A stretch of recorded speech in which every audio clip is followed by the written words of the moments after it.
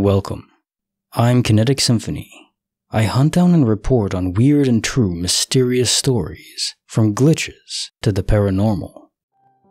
Case file number 1591, written by SeekerOfTruthOnly, the hidden grid of reality. It all started off when one time I woke up from a very strange lucid dream. I may go into that dream some other time, but I don't know if it's relevant to this post. And when I woke up, I saw a grid around everything in my room for a second. I think it may have been light green in color. I did not have sleep paralysis when I woke up and saw the grid. Another time I had been awake for a while and was just scrolling through Reddit when I looked up at the white wall of my room and noticed a grid around one area. This grid was dark gray in color. I have seen the dark gray twice while looking at a section in my room. However, I feel like the grid is everywhere, and if you focus hard enough on it, it is visible. I have seen the grid twice in a way where it was not blurry or faded. However, I can see the grid a lot in my day-to-day life. It is usually more faded, so I would have to focus more on it to notice it, but it is there. Even right now I can see it, but it is more faded. If you want, you can try to see it too. It is more obvious in a white wall, in a room that is not super bright. By the way, I don't even meditate to see it. I also do not have any medical or mental conditions that would result in hallucinations.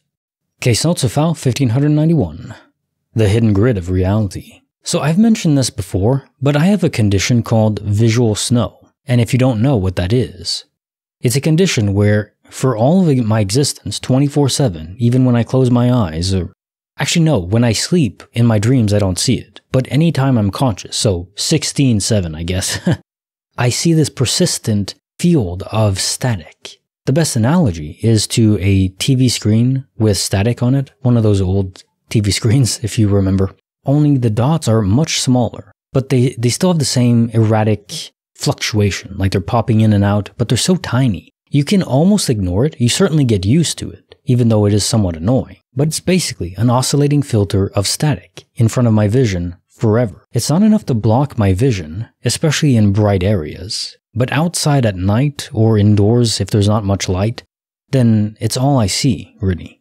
So then there are stories like this, where people are seeing a grid. Sometimes in the sky, sometimes on walls.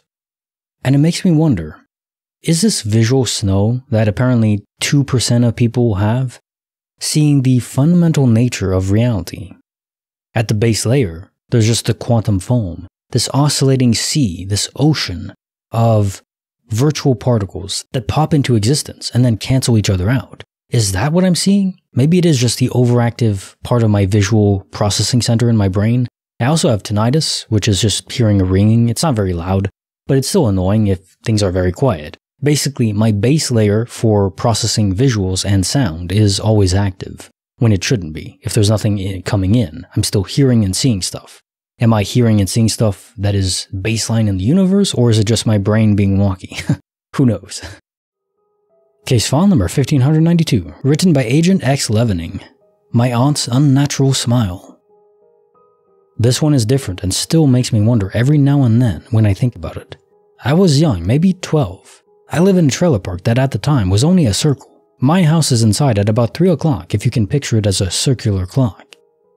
I was riding back near my driveway when I saw a familiar car. This car was the same blue car that my aunt drove. I remember hoping it was my aunt because I loved company. Here's where it turns strange. As she is passing, I do see that it was my aunt and she is staring straight on. But as she passes, she turns and makes the creepiest smile I've ever seen. At the time it happened, I thought it was just a funny joke she was playing. She keeps driving though. So I decided to be smart and cut through the middle of the park to the other side of the circle and cut her off to see if she actually is going to be stopping at the house.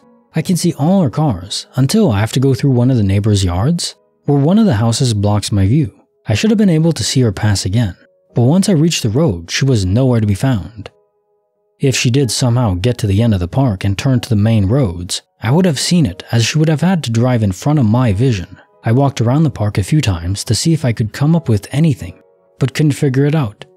She claims to have never driven through the park that day, and I'm still creeped out by this smile, and how it all seemed to vanish. Case notes of file 1592, My Aunt's Unnatural Smile. Yeah, so creepy old ladies is a trope in horror stories, and for a good reason. It is terrifying. You know, the grandma in the forest offering cookies, and really she means ill intent. To have anything similar manifest in real life, I can't imagine it. I mean, I know my own grandma, sadly passed now, if she behaved in a way that was creepy, offsetting, it would stick with me, and I would never forget it. Even if she did vanish later on, you still ask yourself questions about it. Case file number 1593, written by EnjoyerofCheese. That's just evil. The Cart Swap Conundrum. When I was 7 or 8 years old, I went with my dad to the grocery store. It was a giant, for you mid-East Coast people. As I was following my dad around the store, I decided I would hold onto the side of the cart with my hand, close my eyes, and let the cart guide me around the store blind. It seemed like a fun idea at the time, and I'm sure it was a fun idea for a 7-year-old. Anyway, my new game is going well. Dad's pushing the cart around. I'm in step with the cart, grasping its metal cage, carefully going around turns and up and down the aisles, all without opening my eyes. After what seemed like a while of this game, I decided I would open my eyes. I don't know what made me decide to stop playing, but I opened my eyes, looked down at my hand, still firmly grasping the cart, and I realized there wasn't much in the cart itself, which didn't make sense given that we had been in the store a while, and I knew we had walked down multiple aisles. When I turned to look up at my dad pushing my cart, I was shocked. Pushing the cart was an old Indian woman. My dad is a white guy, and what appeared to be her granddaughter. Both were staring at me with confused looks. I was terrified and didn't know what to do. I let go of their cart and walked away as casually as I could, but I'll never forget the look of confusion on their faces. I wandered around the store looking for my dad frantically for several minutes, asking myself how I ended up on another cart when my hand never let go of my dad's cart. All I could think of was my dad passed the cart onto the Indian family as a joke, and they played along. When I finally found my dad, he didn't know what I was talking about. He thought I had wandered off and was frantically looking for me. Case also file 1593, The Cart Swap Conundrum. I don't think I can explain this one. Even if we adopt the idea that it really was just a prank by your dad, it doesn't explain how he was able to remove your hand that was always firmly grasping the cart and then place it on this stranger's cart.